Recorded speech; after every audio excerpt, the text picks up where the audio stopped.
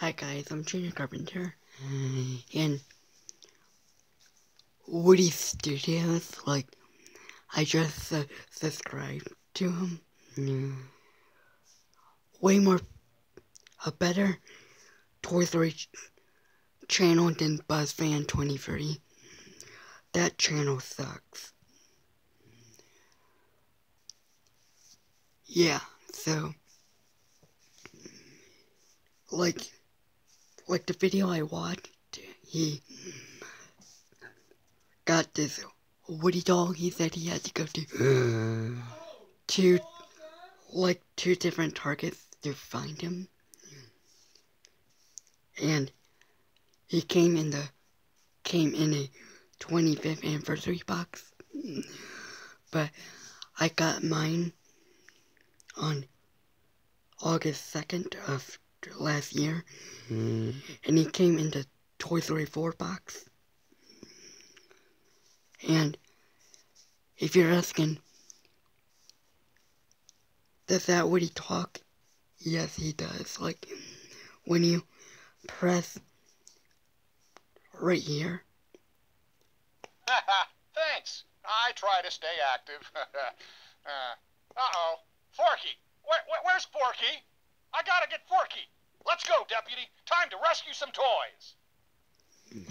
Yeah, that's how you make him talk. By It's so good to see Bo again. I really missed her. By pressing, right there. And he used the 1995 Woody face to put on this body.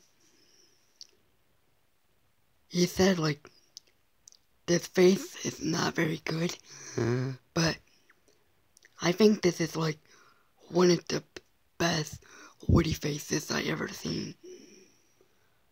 Like, the soft and huggable is the first best, then the pull-string one from Toy Story 4, drop down 2018 Disney Store, then this one. If you guys want to know what's the worst Toy Story 4, Toy Story Woody face I seen on a Woody doll, now that is the worst Woody face I ever seen. Now, look how creepy the face looks. It's like this Woody wants to haunt you or try to attack you in your sleep. Now, this Woody face is way more better.